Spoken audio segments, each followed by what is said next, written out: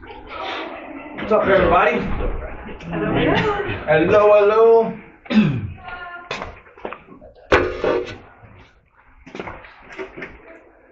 All right. Aspen, you want to close that door? I'm sure we'll have some more people coming in, but just to cut down the noise and everything. So, well, welcome to Next Level. You guys are like next level Christians in here. And the reason is because you came today. That's why. Next Level Christian. No, the point of this, like we talked about, is just to take what was in the sermon and be able to tease it out, be able to discuss it. The things that we've been covering specifically through chapter 1, for some people, it's like brand spanking new. For some people, it's like this is something maybe they've never heard, or probably more of a reality, never understood the significance. And so the point of this class is to be able to take some things and tease it out. Stuff that I couldn't talk about up front because there's just not enough time. Or maybe it's more story related. Like it's stories that I want to hear from you guys. Sermons are a monologue, they're not a dialogue. So with that as the backdrop, I guess I want to go into this with a question. Okay? And the question is, why don't we as Christians experience more of God's power? I mean, the sermon today was about the power of God, right? And it's very clear based on Ephesians chapter 1 that the power that raised Christ from the dead, that seated him in the heavenly realms, that put everything under his feet, that's going to fill the church, all of that power is there. But why don't we experience it? So I'll start with that just as a question. Hey, Ken. Welcome. He's coming. Oh, Mary's coming in. Okay. So I guess let's just open that question up. Why is it that if the power that did all those things is there, why don't we experience it more? Yes? They don't believe it. Okay. That's what I was going to say. They question, well, God, you do know what I did, and, I can't even, lead my neighbor to understand anything about God. How am I going to have any power? Like, really, just me? Yeah. I don't got what it takes. Yeah. I'm a lot like Moses. We don't experience the power. What I'm hearing there is because I'm the problem. In other words, the limitation of the power is because the limitations of me. There's a clog in the connection. Yeah, that's right. There's a wad of hair in the pipe, something like that. Something that's keeping the power from flowing. Okay? I'm too much of I don't like conflict with anybody else. And I don't want to get in anybody else's space. So, I'll just keep it to myself. It just works better. Yeah. Okay, so it's maybe, so I've heard two things. One of them is we don't believe it. We don't believe that it's there. Also, the problem is me. We don't experience it more because the problem is me. I'm the broken one. If I were a better Christian, if I tried harder, if I read my Bible more, went to church more, those sort of things, if I did all that, then I could experience more of God's power. What's maybe another thing? We don't know that. Annette, just one second. Annette. In Charles Dickens' book, Oliver goes and asks Mr. Bumble for more. But he's asking the wrong person. He's living like he's an orphan. And too often we live like we're an orphan rather than going to God. So we don't ask. And it didn't go well for Oliver because he did that. He got kicked out of the orphanage. He, ended up with some pocket thieves and all of that, Yeah. Okay. So we're going to the wrong person. We're not asking for it. We're looking to the world. We're looking to my Bible for power. Yeah. We're looking to my church for power. We're looking to things rather than the one who created those things. Okay? Eric, what were you going to say? I was going to say, sometimes we don't let God be God. We, Unpack that more. What do you mean by that? We don't let God be God in what way? we don't pray enough for the Spirit to control us. Okay. Give us insight, wisdom, knowledge. Okay? Okay? I think going with that, you have to tie it with what you had mentioned with belief. I mean, you can go to and you can pray to God, but there's the passage that ask and you shall receive. But that ask and you shall receive, you need to believe as well that what you're asking, God will do. He can't do, but He will do.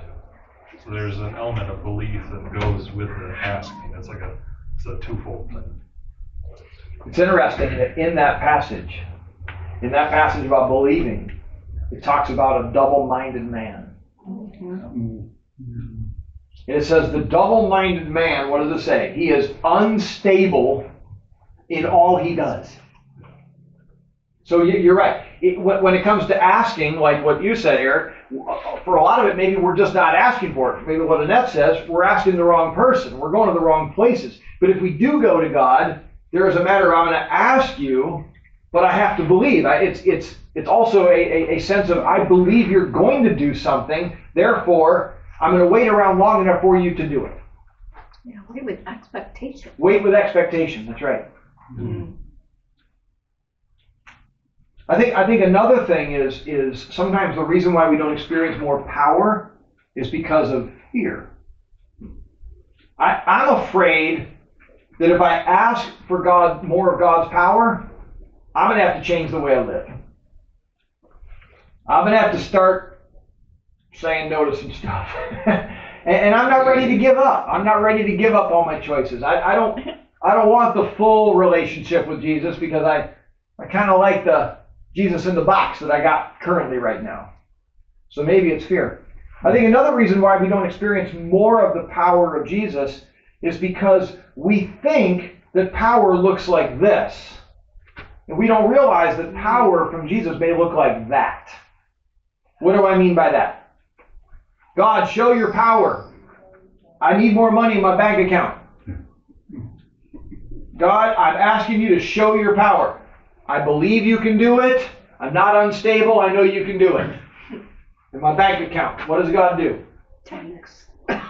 He sends bills. More of them. Can any of you relate to something like this? No. What? That really happens? It's so interesting how, as you say, okay, God, I want more of you in my life. And it's almost, it's laughable. Cheryl and I have been talking about this as of late. As it seems like one thing after another seems to be happening with Cliff and Cheryl. Now, in my journey with Cheryl, she is loving where God has her. God is doing some amazing things, and yet it's like one thing after another. And so, Cheryl, what are you choosing to do now? You're just laughing about it. It's like, what else can go wrong? What else could go wrong? If anybody has an idea, I'm sure it can happen in my life. Send me a memo.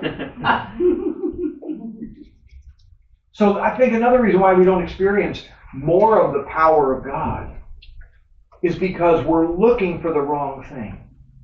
Amen. We're looking for God to fix my spouse. And so we just wait. Fix him. Not realizing the power of God was meant to change you. I remember praying many times that God would fix my marriage. Going through some stuff with Melinda and I, and we've had a lot of issues over the years, and we've always had a good marriage. But there have been times where I would have given it a C, maybe a C minus. Other times it's a B, other times it's an A. I don't think I've ever had a D, maybe. But I remember praying, God, why don't you fix her? Why can't she be good like me? I mean, seriously, I'm a pastor and all. I got my act together. Why don't you fix my wife? And I don't know if any of you have ever prayed that prayer for the other person. Absolutely not. God, why I don't know you, you, darling. God, why don't you fix my wife? And what was really interesting was the more that I got to say this before my wife comes in. We'll pass it on There you go. Yeah, no, put that thing away. later. Like I know how to operate it. You're not a really good IT guy, Cliff. Geez. Anyway,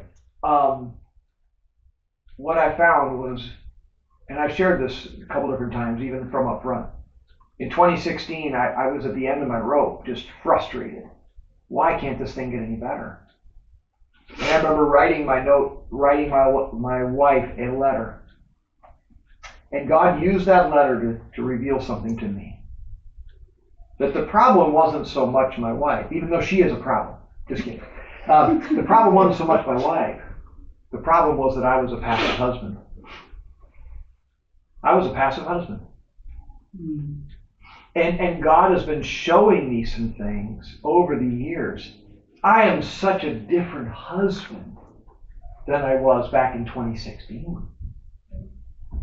And God used my wife with all of the stuff to reveal something in me that I just didn't see. I thought I was just being a nice guy. I thought I was just trying to be kind. What I realized was that actually my passivity in my marriage was affecting my marriage. And it changed the way that I was a husband. It changed the way that I parented. It's changed the way that I pastor. Because my passivity was affecting all of those areas. So I think sometimes we say, okay, God, I want you to show your power, but I'm looking for you to show your power in fixing them, not realizing the power of God that he wants to do in you and in me. So as we see this power thing, we want more of God's power. I think sometimes another thing when it comes to power is we're looking for the supernatural. You know, if God would just do something supernatural, like, give me 26 hours in a day, because I need that, right? I don't know about you, but I need more hours in the day. That's what I need. Instead of realizing that, no, I may just have my priorities in the wrong place. Natural. Yeah. I'm looking for the supernatural from God. When he works through the natural, he works in those ways. And that doesn't mean he can't do the supernatural, but God's power is always on display if I see it. So I guess what I want to do today is, as we laid the backdrop, looking at power and looking at the various ways that we maybe withhold from seeing more power, I want to talk about some things of how can you and I put ourselves into a position to experience more of God's power in our life. And ideally, if it did it in here, and it could infect out there. That's what I want to see. Or, in your case, back in your home church, back in your family, wherever this is at. And which, by the way, okay, your first name again is? Leslie. Leslie. Okay, so Leslie is here. You want to just explain what you're doing here? I'm here visiting Life Center, staying with Cheryl and soaking in all things that I possibly can. Because where do you live? In Nashville, Tennessee. Nashville, Tennessee. So she is up spending a week job shadowing, just kind of being a part of things. She came up to the conference yesterday. We're blessed to have you here today, Leslie. And that she's going to be watching things before she goes back. And the ideal is the thing she's learning here, which is our mission, equipping people to make an eternal impact in the world. Getting equipped to go back on your front line to make an eternal impact. That's the point. That's why we do what we do, okay? So with that as the backdrop, it's Leslie, or for all of us here, how can you and I better participate with what God wants to do so that his power is seen more effectively in you and in me? So with that, I guess I want to ask, how have you seen God's power on display in your life in the last week?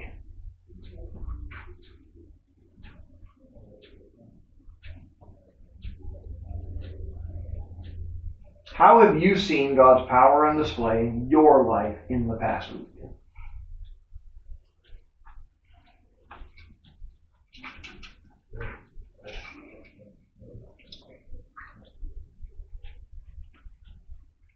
Kind of a hard question, isn't it? Gave me extra patience. For who? For me. Oh, good. Okay, all right. Patience with yourself. Okay, you can call it out. There's some She truth. said, Let's "I just do." admit it. You know, when I think about that, I almost think I want to come up with something supernatural. You know what I Yeah, mean? yes, yeah. Yeah, as instead of what, you know, maybe what he's just bringing to our hearts during the week Yes. might be, you know, the biggest thing. That's right. You know, your crackpot analogy is, Yeah. you know, is really good, and it's like, yeah, being willing to let the cracks show. Yes. And That's right.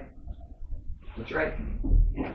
I was going to say something very similar to that. Yeah. The revelation that he's already given us everything that we need. There's nothing more we have to do. That was my biggest thing so far in the last 7 days is Wow. he's already done it all. Yes, yes. It's not that I have 32 more mountains to climb and 75 more prayers to do, and you Don't know, forget the it's like rosaries. he's already Yes, done that's that. right. Yeah. You know, Yeah. I just needed to see that he had. I needed to change my perspective and surrender it and submit. That's right. That's right.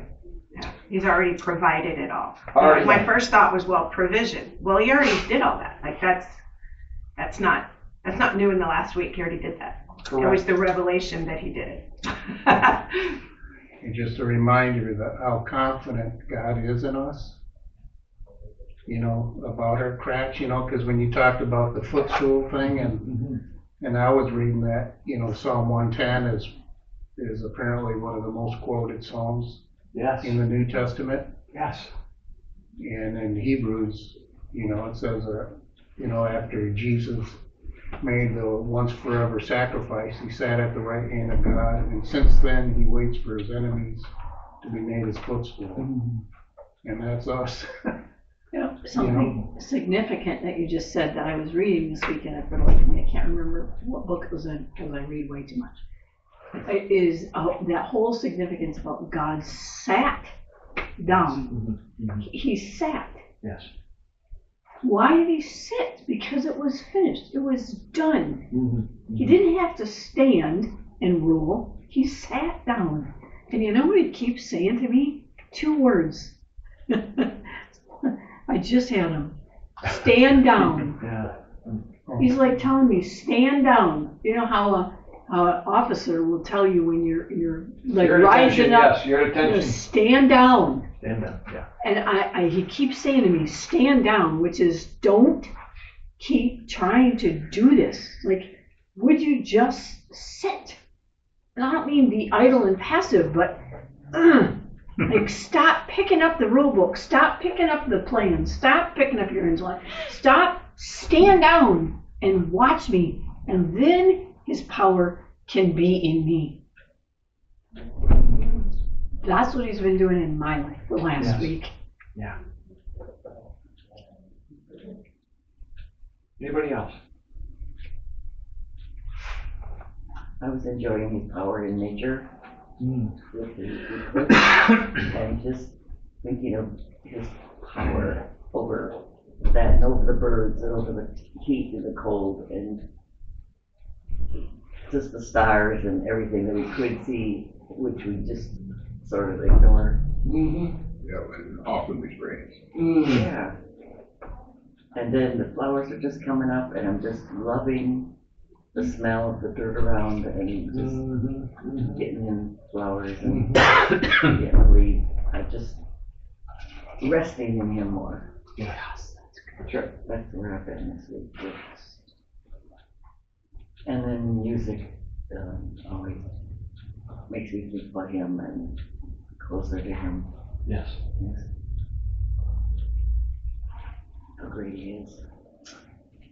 So this past week, last few weeks have been really the last month has just been a pretty busy time for me. Between church stuff, I had a retreat back in March over in New Jersey, and then also we had the conference. I spoke at GCU Chapel, Grace Christian University, in their chapel service. It's just been a very busy time, and then add on there, my son and my daughter-in-law moved away, and so I was trying to be present with everybody, fully present, and do everything, whatever. But I felt like Mr. Scatterbrain. I felt like I had all these plates that were in the air, and I'm spinning this plate, and I'm running over here, and I'm spinning this one. And have you ever watched plates spinning? You know, they begin to wobble, and you're like, no! And then you quick run over, and you don't want to get them to fall. And it's felt like that. And so this past weekend, not like, because we're in this one, last one, it became very clear to me that I think I have ADHD. I think I have the inability to focus. And so I decided to watch some YouTube videos, because there's got to be a way to beat this thing. So I watched my YouTube videos, and one of the things they talk in there about is called doing a dopamine detox. Now, you know what dopamine is? Mm-hmm. Dopamine is the pleasure drug that's in your brain, and it gets activated through various means. One of the ways that you would think about is like you see something beautiful. When I see something beautiful, it activates a little bit of dopamine. There's the pleasure thing. Also, one of the ways is actual sex, the release of a big dump of dopamine with an orgasm. That's the idea of the dopamine dump. But did you know that this thing gives you dopamine? And so every time you do this, it's been shown the brain actually gives a little surge of dopamine. When I watch something that I want to watch, it's a little surge. So we're always looking for dopamine. So I'm watching this video, and in there it talks about how we have to do a dopamine detox, which means you take your phone, you put it away, you start living differently, and you take like an entire day, just put it away. And I'm like, this is good. Oh my goodness, I can't wait to do this. So, well, no, I can wait to do it, but I realize that I need to do it. So I'm thinking, okay, I'm going to do the dopamine detox. That was a Sunday night. Monday morning, thinking about doing this, I get up and I'm in the shower, and this little still voice speaks to me. In the shower, God speaks to me, right, Cheryl? That's my place. It's like I'm in there, it's getting ready for the day, it's a Monday morning. I mean, I love what I get to do here at church. So I get to come and I get to work, I get to be a part of things, and I'm thinking about all the stuff that I get to do. I get to spin more plates this week. It's going to be great. I love it. And this little voice, John, you remember the one with the fruit of the Spirit is self-control. And I'm like, oh yeah, that's right.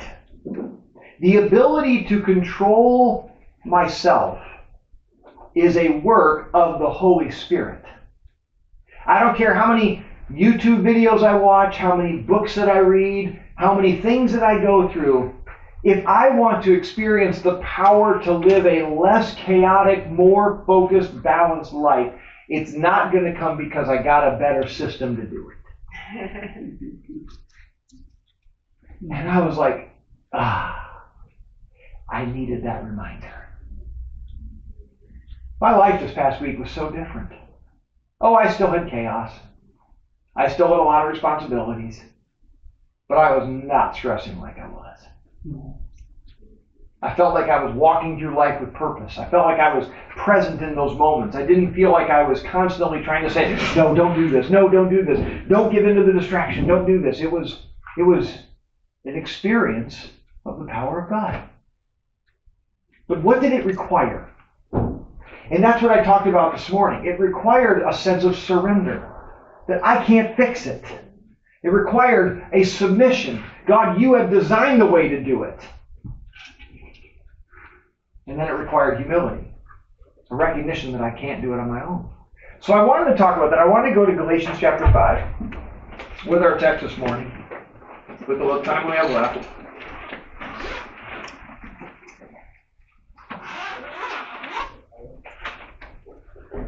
Galatians chapter 5.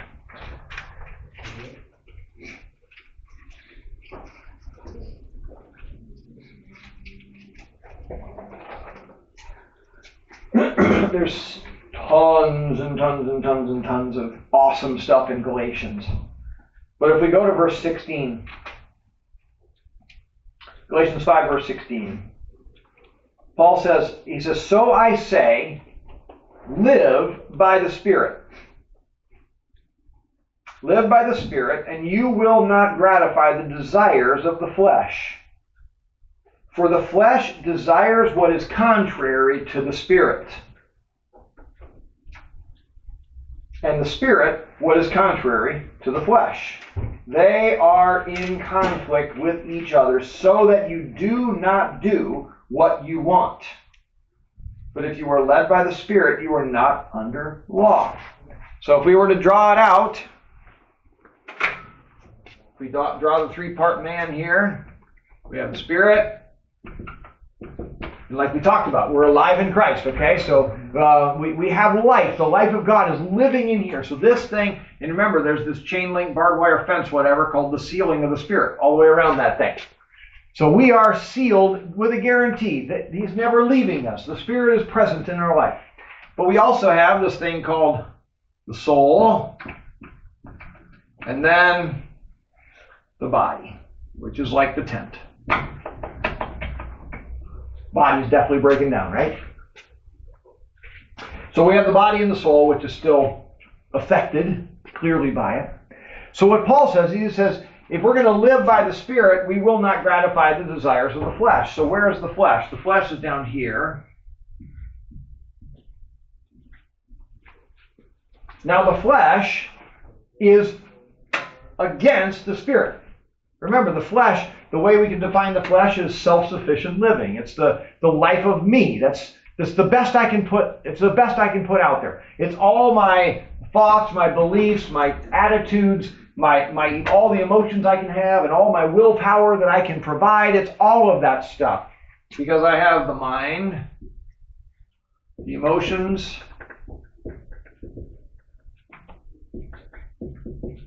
and the will. So I make a choice. Am I going to choose with my will? Am I going to choose to live from the flesh? Or am I going to choose to live from the Spirit?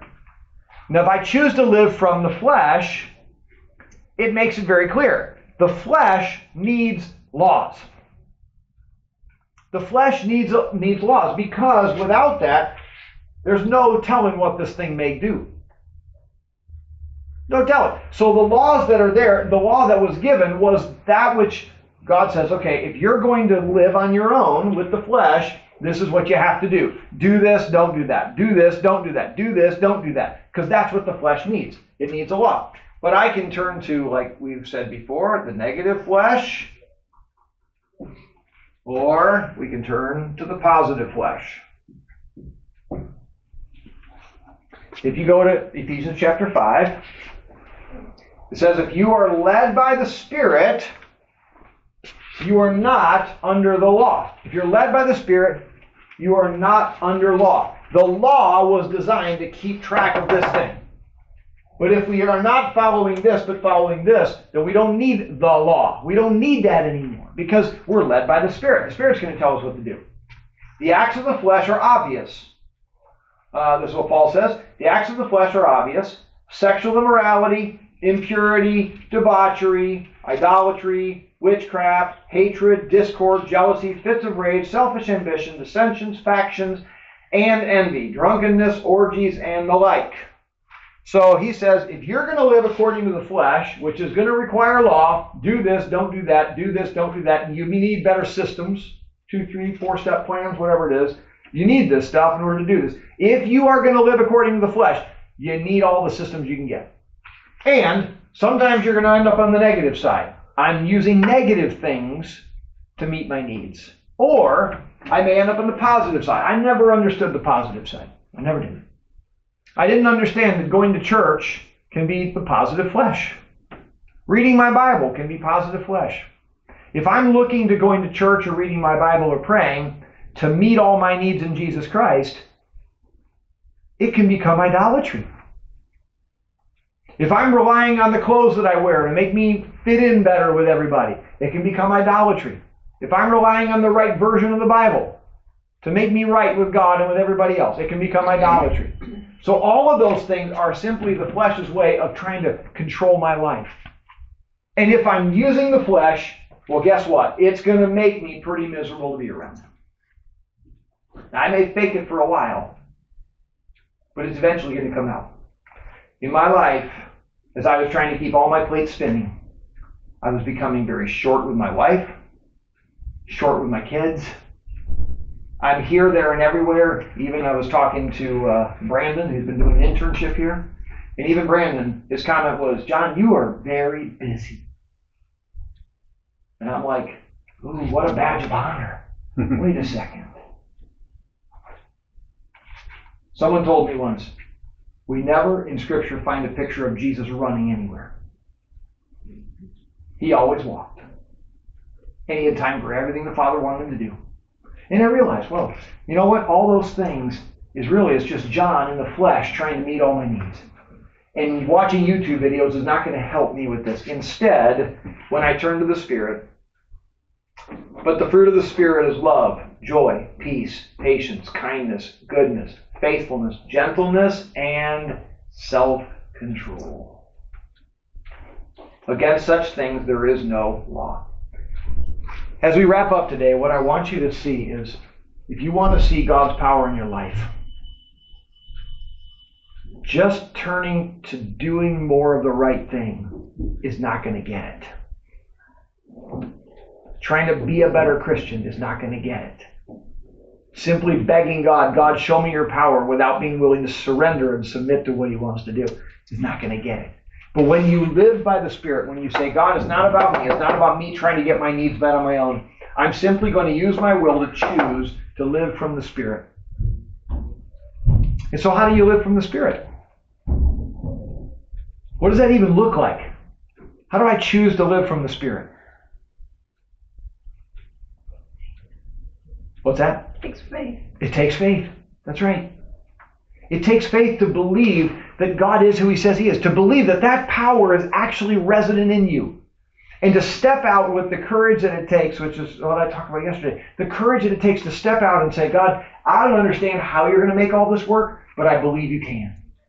And God will lead you, and he will guide you. And then I'm going to take another step, and when he puts something on your heart, John, do this. Okay, yep, I'm going to do it. John, do you trust me with this? Yep, I do. Okay, I'm going to take a step. It's not something that's this easy plan. But I'm telling you, once you begin to get used to it, God, it's about you. Lord, I'm not going to live just to get all my needs met here. I'm going to choose to live according to what you've designed me to do. And the more you do it, the more power you will see in your life. And it's going to show up in this thing called love. And it's going to show up in this thing called joy. And it's going to show up in this thing called peace and patience. And you mentioned about that, Cliff. That's the way the power of God shows up. Because you're right, we're looking for the supernatural. Oh man, I want to see God do amazing things. When instead, you know what?